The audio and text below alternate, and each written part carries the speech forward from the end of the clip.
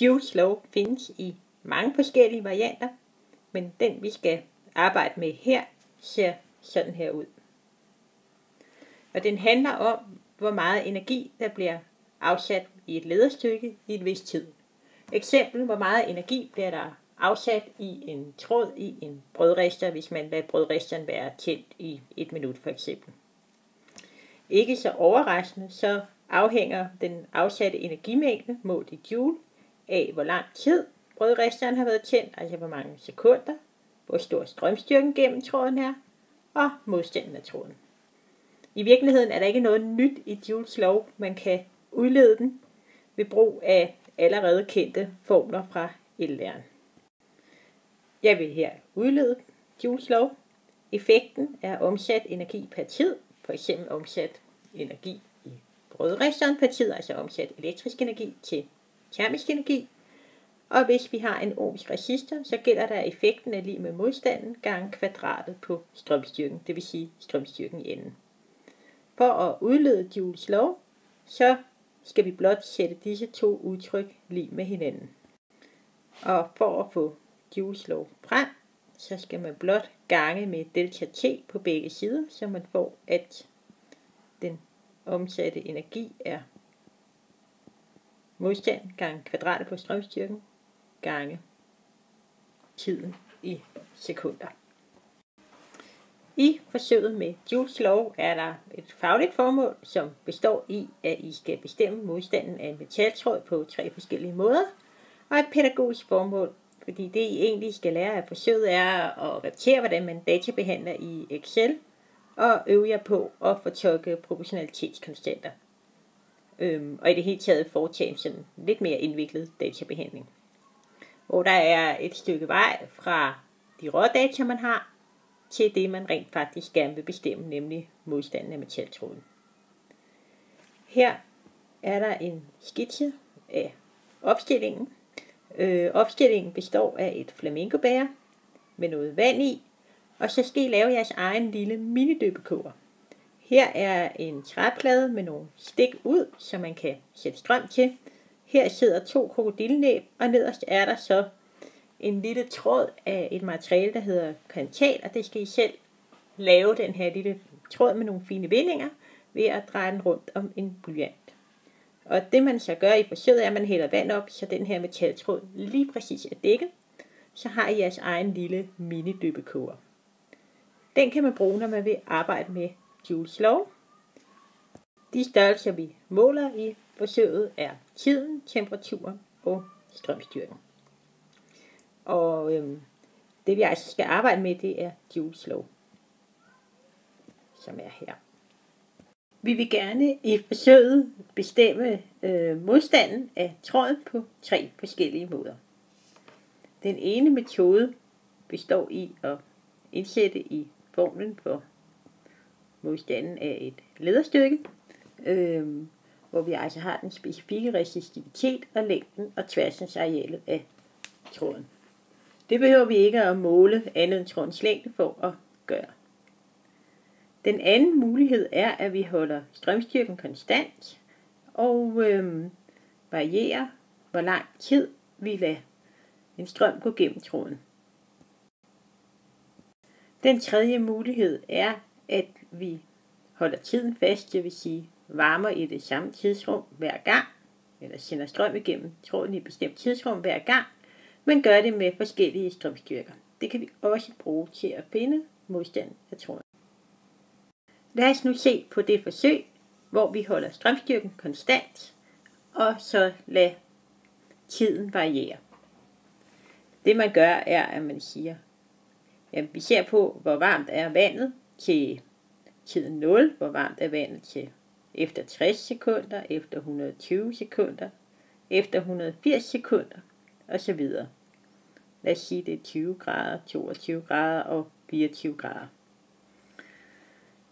Det vi gerne vil finde ud af, det er modstanden af tråden, og det kan vi gøre ved at bruge Joules lov, som jo ser sådan her ud, er gange i enden gange delta t, altså hvor lang tid der er været sendt strøm igennem lederen.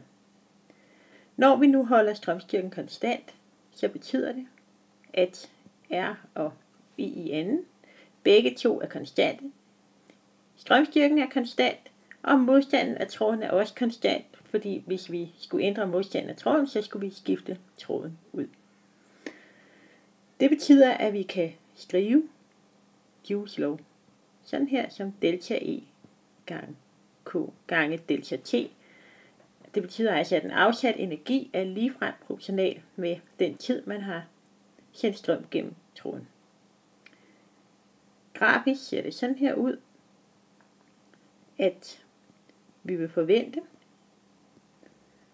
at hvis man plotter den afsatte energi ud af y-aksen og den tid, der er gået ud af x-aksen, så får vi med god tilnærmelse en ret linje gennem 0,0.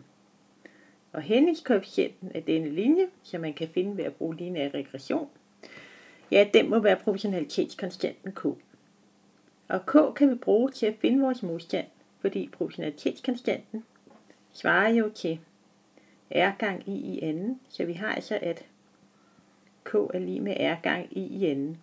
Hvis vi dividerer med i anden på begge sider her, så får vi altså, at modstanden er lige med k, som vi finder ved at lave regression på data, divideret med kvadratet på strømstyrken. Vi mangler lige lidt herover, fordi man kan ikke bare sætte temperaturerne ind. Det man skal finde er temperaturstigningen. Den er 0 til at starte med, fordi vi ikke har varmet vandet op endnu, og så er den 2 grader, altså 22 minus 20, og 4 grader, altså 24 minus 20, osv. Den afsatte energi kan man ikke måle direkte. Vi gør et lille trick, som består i, at vi antager, at den afsatte elektriske energi i tråden er det samme som den termiske energi, der bliver overført til vandet, eller al den elektriske energi bliver omsat til termisk energi i vandet. Termisk energi i vandet, det kender vi godt et udtryk for. Det er nemlig massen af vandet gange vands specifikke varmekapacitet gange med temperaturstigningen. Alt sammen størrelser, som vi kender, og som vi derfor kan bruge til at beregne den afsatte energi. I metode 3 til at bestemme modstanden holder vi tiden konstant. Det vil sige den tid, hvor vi sender strøm igennem vores lille minidøbekoger. Hvis man skal se på, hvilken sammenhæng man så får ud af det, så er det en god idé at bytte lidt rundt på bogstaverne i Joules lov. Så vi altså har R gange delta T gange I anden, fordi nu er det strømstyrken, der varierer. Ellers så er det sådan, at vi stadigvæk har en ligefrem proportional sammenhæng, men det der nu er konstant, det er modstanden, fordi vi stadigvæk ikke ændrer på vores tråd, og den tid, hvor der går strøm i tråden. Og den ligefrem proportionale sammenhæng ser sådan her ud. Og det betyder, at hvis vi nu laver et plot med i anden, altså strømstyrken gange strømstyrken ud af x-aksen, og den afsatte energi ud af y-aksen, jamen så vil vi forvente, at vi får datapunkter, der med god tilnærmelse ligger på en ret linje. Det betyder så også, at inden man kan lave plottet, så skal man først finde ud af, hvad den afsatte energi er. Det gør vi på samme måde som før. Og vi skal også finde ud af, hvad kvadratet på strømstyrken er. Nu vil vi gerne bestemme modstanden. Det er stadigvæk sådan, så hvis man laver regression og finder forskriften, så vil A i regressionsforskriften svare til proportionalitetskonstanten K. Og K, det svarer til modstanden gange tiden. Og hvis vi gerne vil finde modstanden, så skal vi altså tage A i vores regressionsforskrift og dividere med delta T.